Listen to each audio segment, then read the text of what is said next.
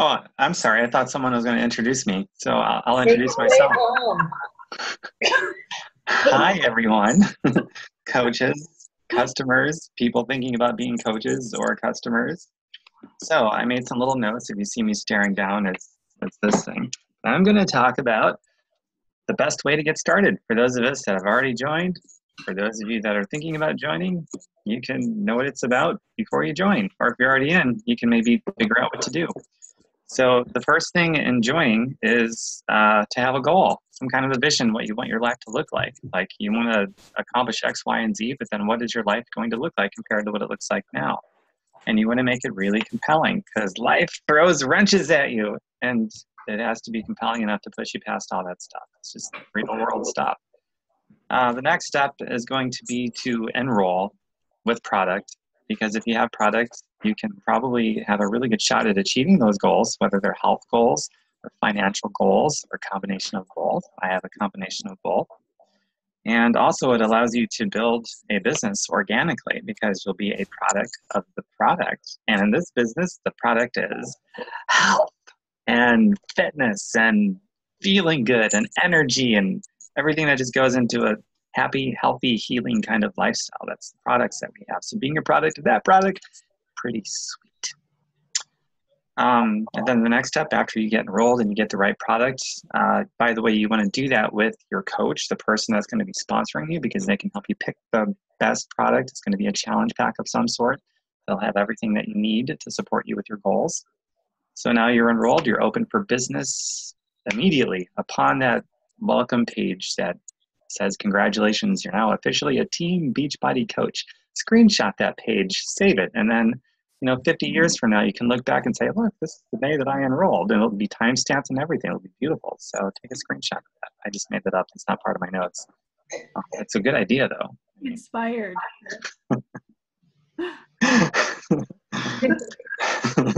And then let's assume, you can get started with things that you could wait for product and wait till you use the product to get started with the business, or you can get started with the business right away. You just communicate that with your coach.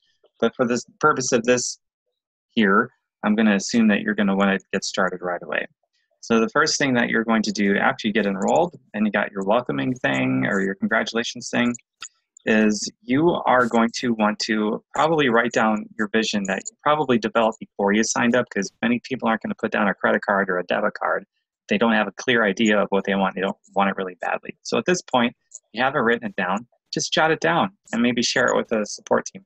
Hi, Sherry. This is my friend Sherry. Everybody please say welcome. Hello, Sherry. Hi, Welcome. Sherry. Welcome. I'm so glad you're on here. Yay! Yay! We love us. Yay! And this is all being recorded, so no worries. So to move right along, the next step that you want to do after writing all that stuff down and starting to crystallize it, first mechanical action that you're going to take, in my opinion, should be to have a coming out post that you make on Facebook or social media. Now, I'm not going to get into the different examples here because I could be here all day, but I have a document full of examples and none of it's weird. It's all just really, some of it's kind of corny and cheesy and comical and humorous, and it's just reflections of different people's personalities that have come out on social media in ways that reflected who they are. And that's going to be up there with my number one tips for everybody, is to always be you out loud. If you're getting training from somebody, including me, where it feels like you're being pulled away from yourself, don't do it. Or communicate with the person who's training you and just let them know. And if I'm training somebody and I say, this might be a good idea, and they're like, no, that doesn't feel right. That's not me. I'm like, okay, cool. Let's figure it out so that it is you. So that's up there with my biggest tips, is to always be yourself so that you're organic and you're not a fraud. Big deal, right? Let's see here. So coming out and work with your team, get connected to your team. Like right away when you enroll for this thing, you want to get involved in the community, whatever that is. Usually for us, it's going to be a closed, well, not closed, but a private, secure Facebook group where we can all get together, a safe place to not be judged, and we can talk about ideas and help each other out, and there's going to be trainings and this and that. It's really great to be a part of a community with people, and you're probably going to sync up with other people, resonate with other people more than other people, and you're going to form new friendships, and that's part of the whole community thing. So that's one of the first things you really should do, like the day that you get enrolled. Even if you're waiting to build the business until you try the product. Get connected to the community the day that you enroll anyway. I think that's really, really, really important. So you've got the coming out post and connecting with your team and getting involved in the community. And then you're going to want to work with your team and lean on your team and your coach and whoever else to help you respond to people that might click like on that post or share or they've commented or who knows what. And then you'll work together on what to do at that point. And I'm not going to tell you here because I want you to not know what to say so that you have to lean on your team.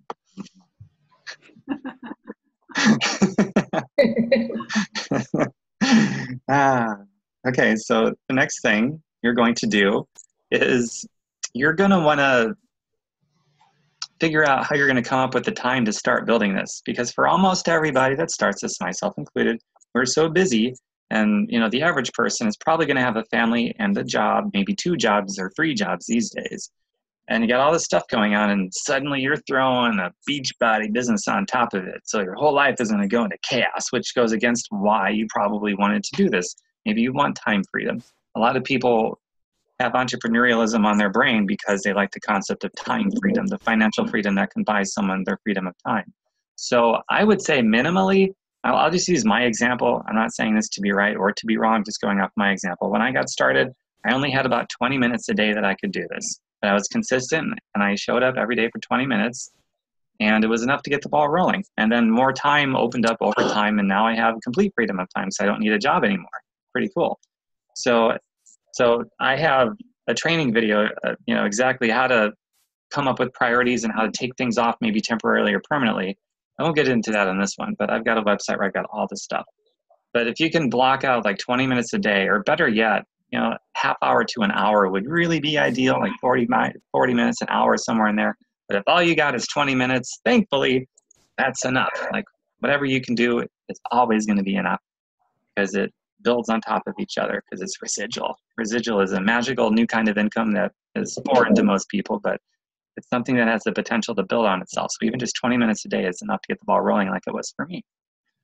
So figure out when you got time to do this, and if something has to go for now, so be it. Maybe TV time, I don't know. Something that doesn't line up with your priorities. For most people, TV time is an easy one to pick out. Who knows what that is, because it's something you got to figure out. So the next mechanical thing after that is going to be to write down the names of people that you're thinking of that maybe might be interested in getting healthy. And so I'm not going to get into inviting here because there's so many ways to invite, and I've got stuff in documents with 1,000,001 different examples, and it's all reflective towards different personalities. And I never invite anybody to join this or to sign up or buy anything. I always invite people to look at it because I think they might like it, and take a look at it, see if it's something you can see yourself doing that would be a fit for you, that might help you solve a problem or accomplish the goal. And I always let people know that, because then there's it's the opposite of how everybody else invites from every other opportunity. So people are generally okay with saying no or whatever, but people typically say yes because it's just really easygoing and chill when it's structured that way. Hi, Lisa. Nice to see you. Finally got in. But in an invitation, I'll throw a generalized one out there just for the conception of it all. It could be like, let's say you're really great friends with Sue, and you'd be like, hey, Sue, I just joined this health and fitness company, Beachbody.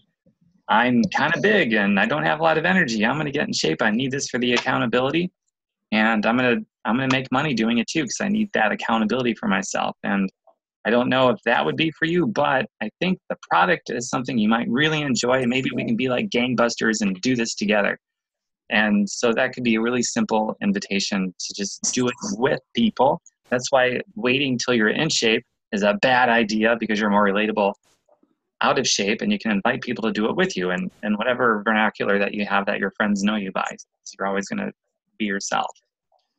So inviting is really cool and important when you do it that way. And tons of trainings that I won't get into here, but conceptually, just so you understand what inviting is like, it's that.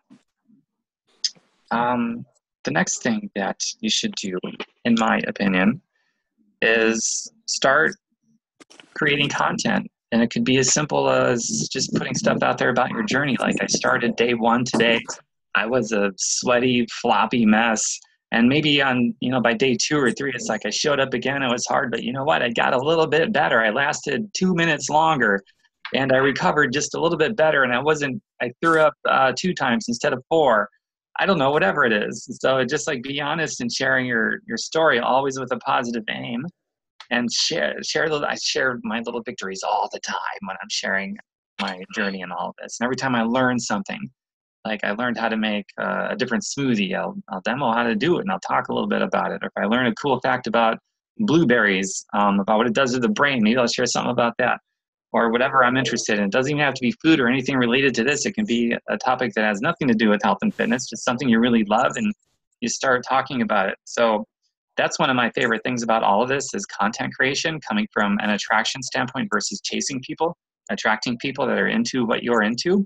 So if you were to go up and down my timeline, for example, on Facebook, you'll gather from looking at it that, first of all, you won't really see Beachbody because I do not promote Beachbody. I promote me, which is what I teach you to promote you. So you be you.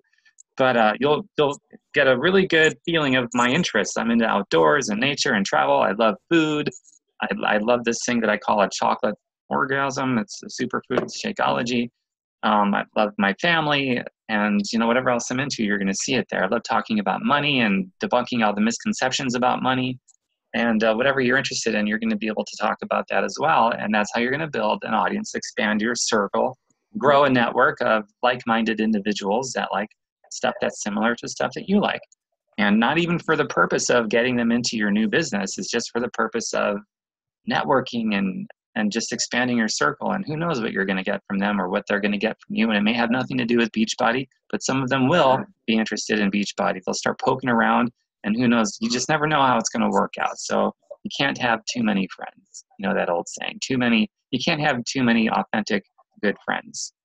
So if I can add that little nuance. So you're going to learn how to share things and invite in a way that is attracting the right people to you rather than, chasing people and all that stuff. Most of my personal development is on that very concept of attraction-based concepts of inviting and sharing content and all that stuff. And you're going to learn that too. It's all part of you being you out loud and stuff. So the next thing, in my opinion, is going to be to get in the habit of these new daily tasks. We call them daily core vital behaviors, and it's just a few of them that we do every day. And that's going to be personal development. That could be just watching a training video or a motivational video or reading a piece of literature that puts really great ideas into your brain. It could just be a few minutes of that a day or longer if you want. That's totally up to you. And we got all kinds of book recommendations and videos and people to follow that you can explore. And you'll find some trainer, some speaker somewhere that really resonates with you. And then you're going to buy all their stuff and probably fly out to some 4 corners of the state to go see them speak. Who knows what? It's pretty neat. At least that's been my experience when I resonate with somebody really well. And these daily core activities, the personal development, inviting people in an attractive way that I went over earlier, and sharing content in a way that attracts people to you that think in a similar way that you do, and being a product of the product, consuming it every day so that you can build this organically and have content to share among content that you share that is sharing your own personal journey and the little victories that you score and whatever ugliness you had to go through to score those little victories, because, hey, that's real life. Otherwise, it's not very relatable or honest. And that is about it. So for a clear and precise goal, I think this is important too. Have a goal of enrolling 3 people with the purchase of product that they can use that's in alignment with whatever goal they said that they have. I think that's a reasonable low goal. If you really want to go for it, have your first goal of, I'm going to get my first 5 people and we're going to be like gangbusters, the 6 of us, and we're all going to achieve these awesome goals. And whether it's 3 or 2 or even 1 or 5 or 6 or 10 or 20, however many that you have for your initial goal, go for a minimum of 3. No big deal. Whatever stories comes out of that, that's going to be more content that you can post about when you're sharing not just your own little victories, but maybe some other people. Like my best friend, Sally Sue, started drinking these superfood shakes that I drink and that I sell too. and she busted past a 20-year weight loss plateau, and she's got the energy to play with her kids, and her skin is beautiful, wears less, whatever is going on with this person. And then you got other people and all these little micro victories and big victories that comes out. That all gives you content that you can post about on your page. And I do that pretty regularly as well. So my own story, other people's stories, especially people that I know and people that enroll with me or within my team, that's all stuff that we can use to share, to inspire other people to do something, to take some kind of action that is in alignment with their goals, health goals, financial goals. You could talk about me, Tom Birkenmeyer. You know me. You can say Tom Birkenmeyer used to be this dumb, educably retarded straight D student that repeated the first grade because he wasn't smart enough to go on to second grade. And he's an entrepreneur, and took him 2.5 years, and he doesn't need a job anymore. And I don't know. I know him personally. He's not an infomercial, because I always question those things, but Tom did it. He's a real human being. I know him. So this is it. I'm jumping in, and you can invite your friends, based on something like that. So just for example. And that's it. That's, in my opinion, those are the things you should do when you first get started, and keep it all extremely digestible. If you can only do one thing at a time, which is most people, especially me, I can only do one thing at a time, but it adds up over, I've been doing it 10 years. So that's the only reason I have any fluency or any skill in this at all, is because it's been consistent for 10 years.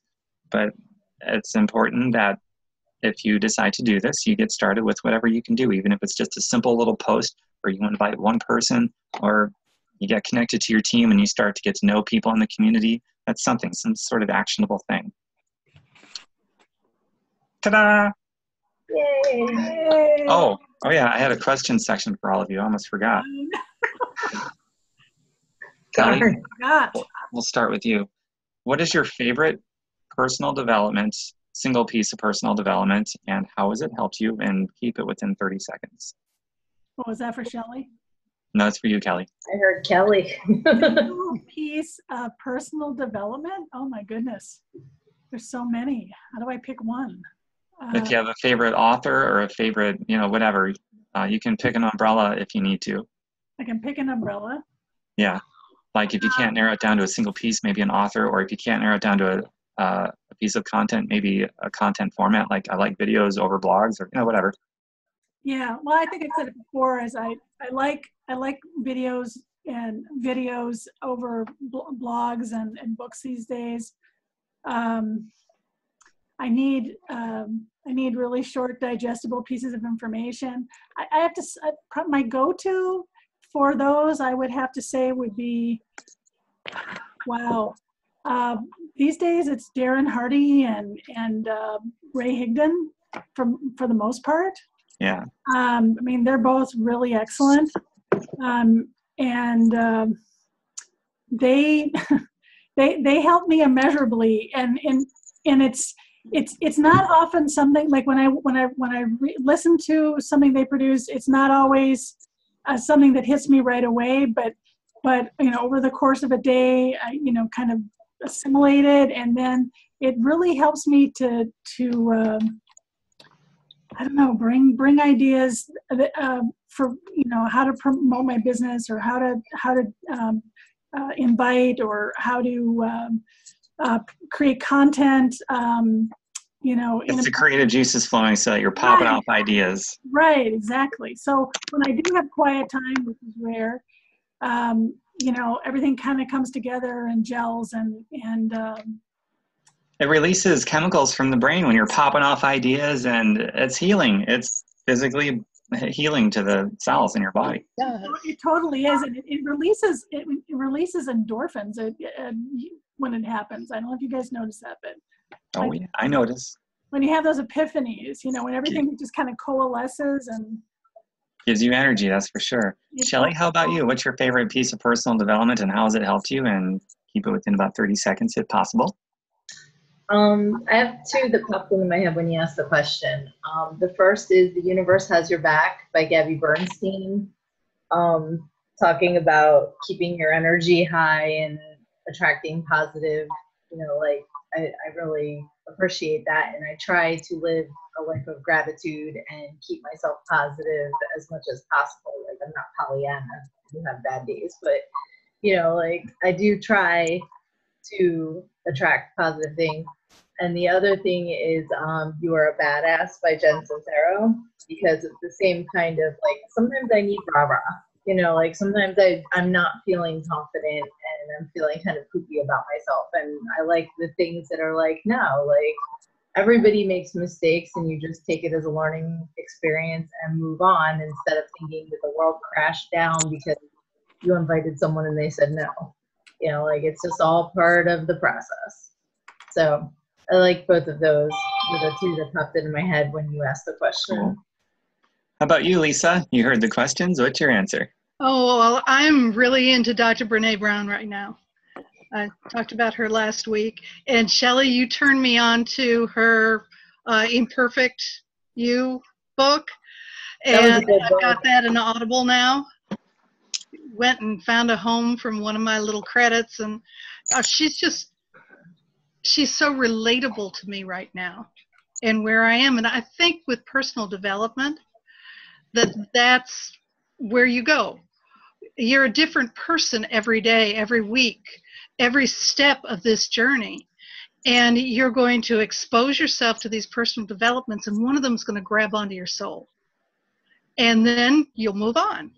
And then something else will go. So right now it's all, you know, loving yourself for who you are, being imperfect, loving wholeheartedly, being, you know, you. And next week I may need a jolt in order to get out into business. And so I'm going to go back to Darren Hardy and his thoughts about the critical mind, and how the decision-making part of your critical mind is not infinite and it gets tired and you need to rest it and then bring it back again. Just, it depends upon where you are. And that's why doing personal development every day, a little bit here and a little bit there, is really good because it keeps your journey going. Very good. It also gives you ideas for new content. I love creating attractive content, and I read so many things and I'll underline it, or I'll put a timestamp on a video where it's like, ooh, I got to do like a segment on that. Absolutely. I'm getting ready to blog her, that little animated section, because I mean, that's good for her too. And I'd like to share it with the people who are watching me and my tribe, the little ghosty people who are all back there, my friends who are very active. I'd like them to see this because I want them to know where I am as well. The more they know me, the more they want to come on the journey with me. Well said. So I'm going to answer my own question now, so I'm not like Caesar. I guess I got three. I can't narrow it down to one either, guys. So consuming product, being a product of the product, that's personal development.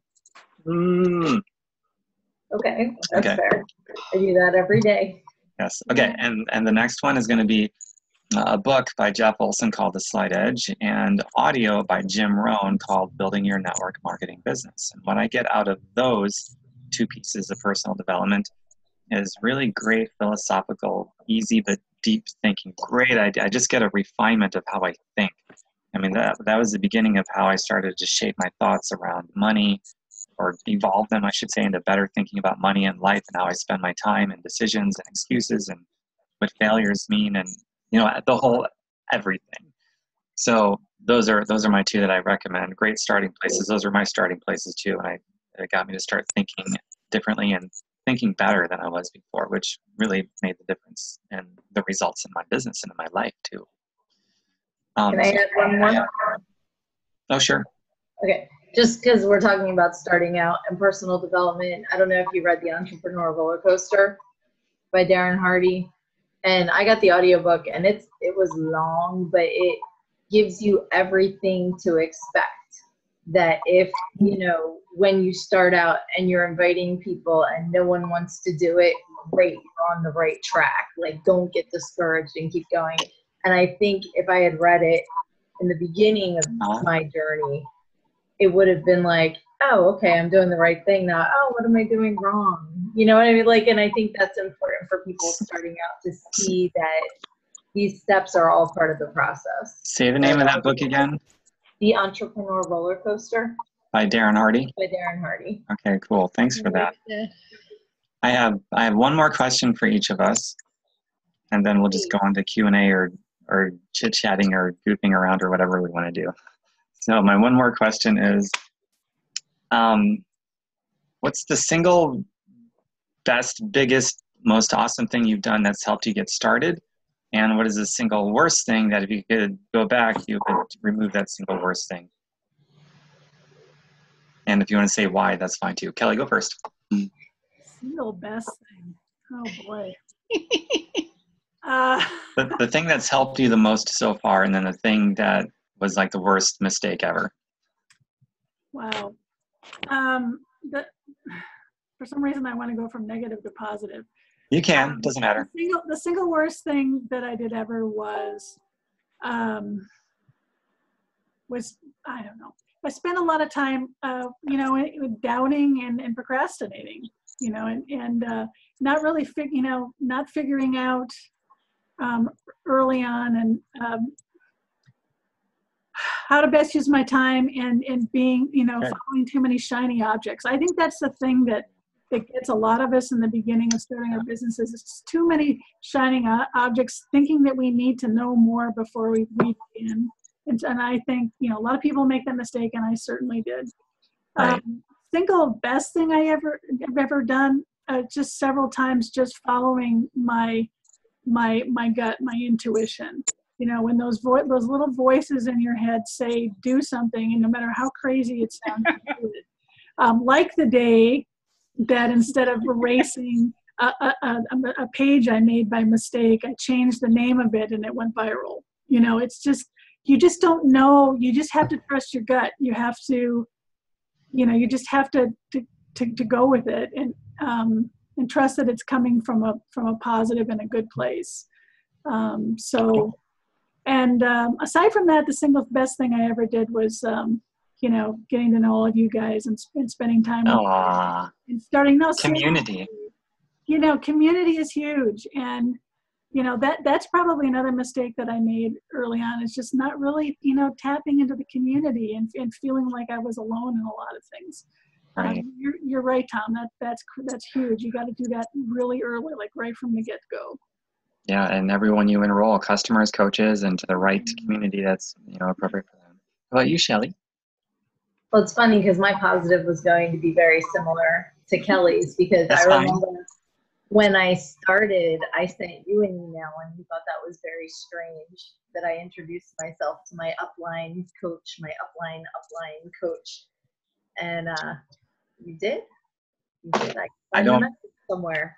But Please share that with me. I've never felt that way. I'm like, oh, cool, somebody reached out to me. Okay. No, you didn't say it like it was a bad thing, but just that it was like not a typical thing. Right. Now that's true. It's not typical. It wasn't a negative at all. Okay. It was kind of like, oh, okay, because I was very into getting to know everyone, and so for me, I'm good at getting to know the people that I think are more experienced than me. So my positive is running my groups where I'm the one that's running it, because that's not as easy for me to be like in the leadership role. So it's helped me a lot with confidence and helping people. And the more I help people, the more I just love helping people. I've always been a helper, but I've never really been able to take the first step. If someone asked me, game on, but to actually say, hey, I can help, is a positive. If I could go back and change something, it would be copying and pasting scripts. Don't do it. Don't send people scripts that you copy and paste. or modify them if you do. Exactly. Well, that's what I mean. I remember copying and pasting, and it said, hey, we'll just say, hey, Cheryl. And I didn't realize I copied that part. So when I send it to people, I'd say, hey, Brian, hey, Cheryl. That's funny. Very embarrassing. I've done that before too. I just laugh, and yeah, and in the end, it's no big deal. No, Okay. And in the grand scheme of things, no mistake I've made has been earth-shattering. Like you can get over whatever it is. You just have to laugh at it and move on. Take it for what it is. Lisa, no pressure. We got less than 4 minutes, and I still have to go. So go ahead. Okay, I'll go quick. I think that when I started, I made every single mistake in the book. And I think one of the biggest things I did was I did not ask questions. I watched every video you ever made in no particular order whatsoever. Damn. And it took me 6 months, 8 months to figure out what invite was. Invite to what? Are we going to a party? What is this? And my mind was so busy, I could not assimilate anything. And I went around and around and around.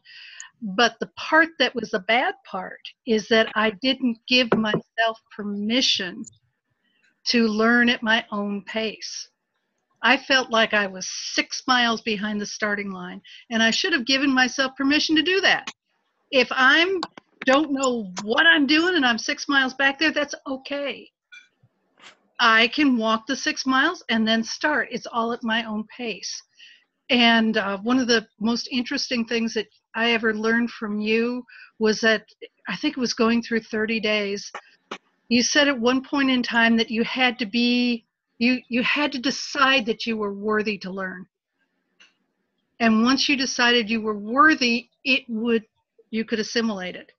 And that it only took a split second to make that decision.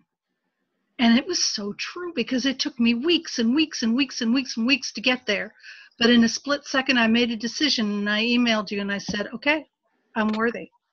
Hey, all right. And it started it all out. The best thing I ever did was to figure out that I was in the middle and go back and establish my brand, who I was, who I wanted to contact, and what it was. It was not who I thought I was. I had to do some really good soul searching. I had been years and years and years being a mom, doing a job, not knowing who I was. I was everything for everybody else, and I had to sit down and do that. In our job, what we do here, in order to attract, it is vital to do that, to know who you are so you know who your tribe is and you recognize each other. And it's not a waste of time, and it is not a bad thing. I'm 60 years old. What am I doing figuring out who I am? It's a very good thing, and I am so glad, because it's not just something that we're out there selling. It is a whole life process and a journey, and doing it all together is just amazing. I'm done. Yeah, it goes back to you be you. Sometimes you got to figure out what that is. That's okay. You be you. Oh, yeah. You can't So- be you. In a minute, Tom, go. Yeah, I've got less than a minute. So looking forward to the after party in case I get cut off. But the single best thing that I did was I started buying into personal development material and started allowing it to change my bad ideas into good ideas. That's the best thing I did. The worst thing I did is, I guess, resisting the idea of personal development. I don't need that. I'm good. I was full of shit. I was not good. So the worst thing I did was resisting personal development. The best thing I did was embracing personal development, because that affects your belief. Your belief drives your actions drive your results. So it all starts with what you think, how you think, and how you hold it to yourself to be true. So. Wow. Excellent. Wow. Yeah. So are we doing a part 2? Okay. We are doing a part 2, and that is one of the beauties of attending this live, is that if you do, as a guest, you get to attend the after party. If you